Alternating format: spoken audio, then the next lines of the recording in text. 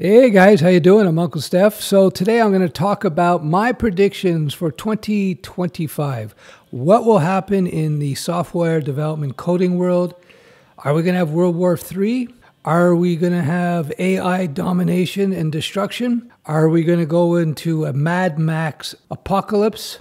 And other good stuff like that. Well, the good news is Ruby will still be a very marginal language, so you don't have to worry about Ruby. I think what you have to do is you have to look at the big demographic changes. So that means you got lots of boomers who are retiring, looking for second jobs, looking to start new businesses.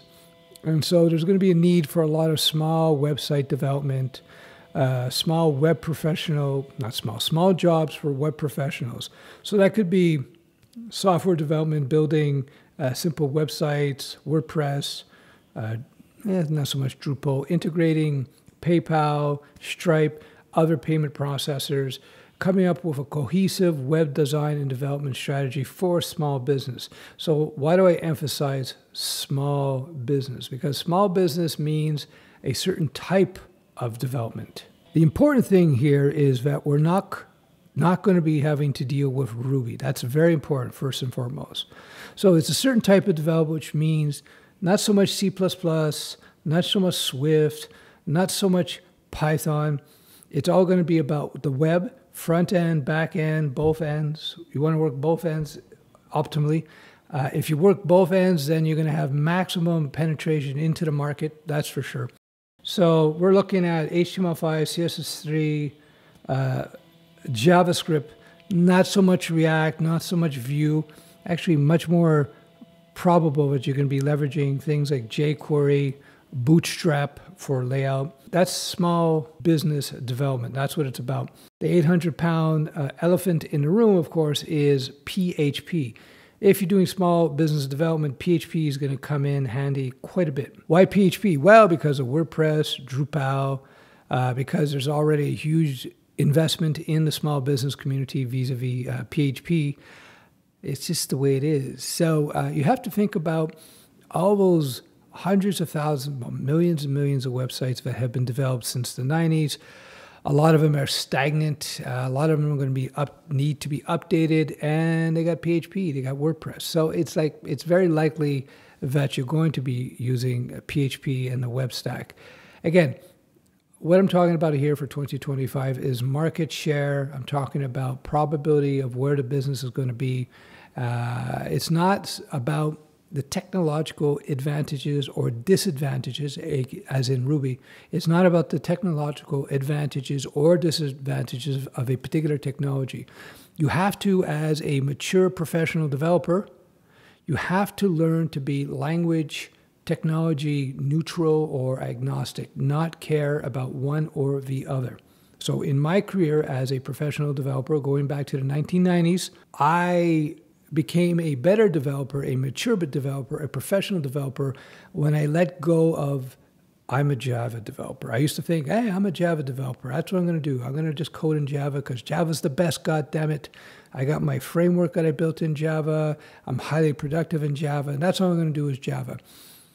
When I let that go, when I learned to let that go, I became a far more productive, a far more profitable, and a far more advanced developer. Because what I found, much to my great surprise, that whatever language or technology I would leverage, there was a certain advantage to it and disadvantage to it. So even though I was pretty much a staunch Java developer, as I said, with my own framework and so forth, when I jumped into PHP for the first time, this is lousy PHP, 3.0 PHP, garbage compared to what it is today. Today, so you know, PHP is an enterprise level language, has all the capabilities as a C#, as a Java, as a Python, etc., as a JavaScript. The differences between the languages these days in terms of their abilities and productivity and so forth, they're all pretty much the same, except for Ruby. So as long as you avoid Ruby, it doesn't really matter what language you use. What you have to do is you have to mature yourself as a developer, and you have to look at the languages as tools in your tool belt, and you'll use whatever language makes sense for the job. Yeah, so for 2025, I think there's going to be a lot more opportunity for small business development, which, of course, as I said earlier, means WordPress, means PHP, means WebStack. Become flexible that way. Become flexible that way. The desire to go work for the FANGs, like the Googles, and the Apples, and the Amazon, that used to be a thing, like, I don't know, 4 or 5 years ago. Everybody wanted to work for the FANGs. I've had people who trained with me, went and worked for FANGs. People are starting to realize that it may not be the bee's knees. It may not be the best thing since sliced bread to go work for a FANG. Typically, FANG jobs, I think they last typically for an individual about 2 years, 2.5 years. So you make $500,000 a year for 2 years, and then you're burnt. In my opinion, as an ancient crusty nerd with only a little bit of hair left, my opinion is that you concentrate on building up your skill sets, becoming super valuable, and that means being very flexible in what you know, what you can do. And I would suggest getting into freelance or contract work. Maximum earning potential in that regard, and also better lifestyle. That's what I did. Now, if you're wondering if you should take me seriously or not, just keep in mind that when I started developing, I used to have hair down to the back of my ass. I used to have super long hair. So the reason I lost all my hair as a developer is because actually for a short stint of time, I actually started writing Ruby code. Now, I can't say that the Ruby caused my hair loss, but I'll just say this. I had lots of hair, wrote some Ruby, no hair. So between the time I had lots of hair and no hair, I was writing Ruby code. So, you know. So for 2025, we're talking small business development, web development, being nimble, being agile, being technology agnostic. In my career as a freelancer, I found myself using all kinds of different languages and some weird stuff, depending on the needs of the job. And when you hit that level where you're truly a pro, you will let go of the need to identify as a particular type of developer. You'll just be a pro developer. Pro developer can approach anything. Yes, you're going to have your likes and dislikes in terms of what you like to do, what you don't like to do. I'm not a big fan of low-level code personally. I could do it, but I'm not a fan of it. So one of the great things about being a freelancer, a contractor, once you've established yourself, you can choose what technologies you want to work with. You can choose your clients. You can fire clients. Firing clients, by the way, is one of the greatest gifts to humanity.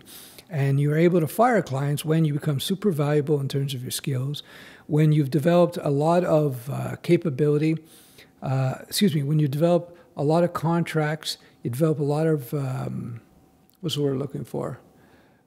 A lot of contacts in the business world. So if people come to know you and they come to trust you. So guard your reputation.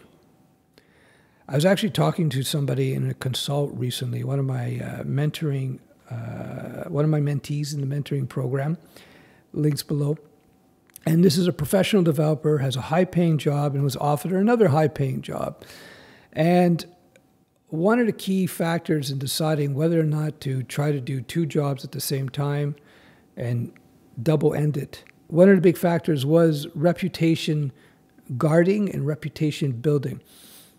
That's one of the things that you have to understand. It's very important as you grow in your career, whether your corporate career or freelance or contracting career or just starting businesses.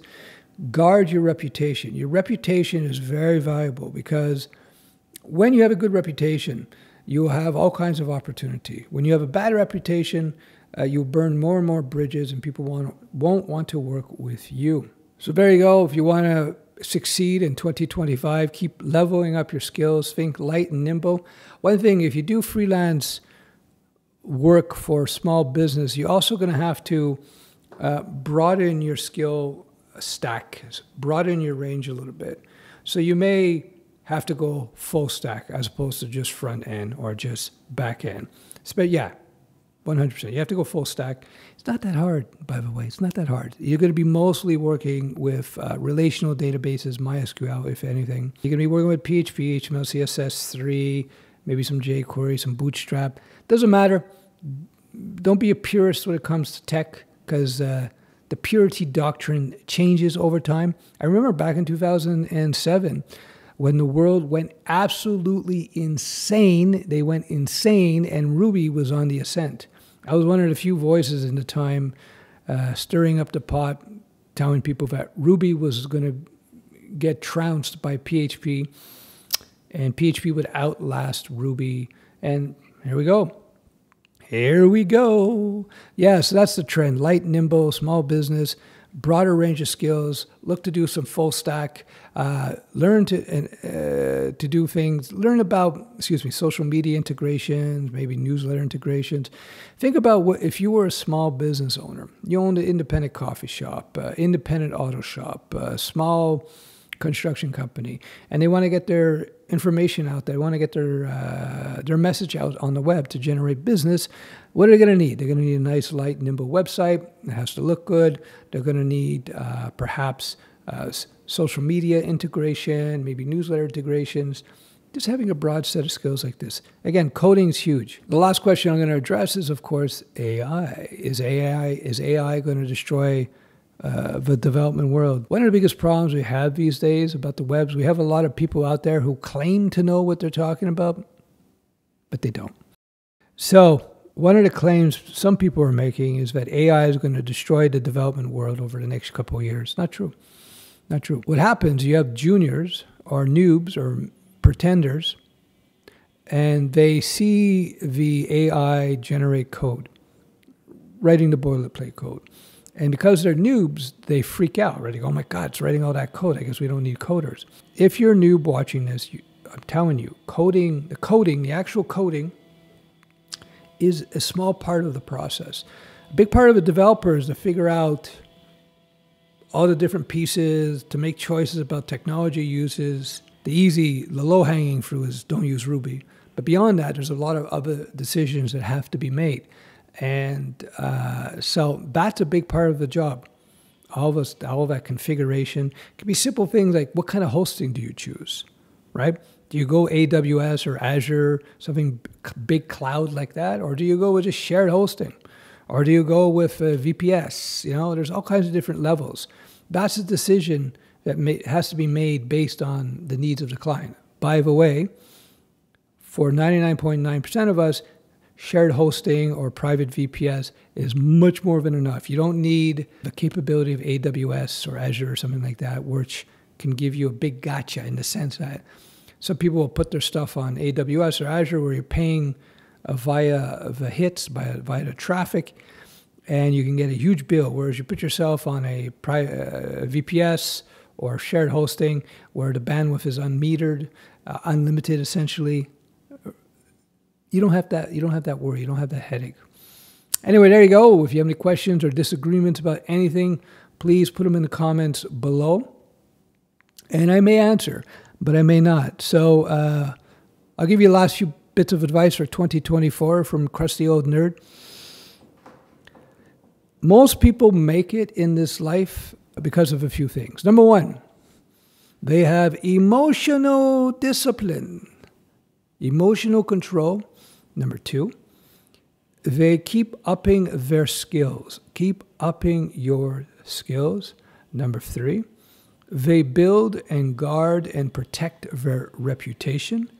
Number four, they live below their means. If you make $50,000 a year, you should spend no more than $40,000 a year. If you make $200,000 a year, you should spend no more than $120,000 a year, something like that, right? Try to save a lot. Try to be disciplined about that. And the final thing, which nobody talks about in the tech channels, you got to keep yourself healthy. You got to keep yourself in shape. You do that, it has a huge impact in all aspects of your life. So exercise every day. Eat natural food, healthy foods.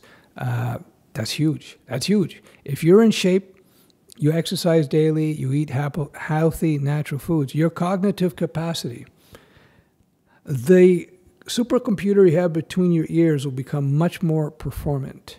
So if you want to work at maximum peak efficiency, you want to have a lot of energy, you want to have a lot of brain power, stay healthy.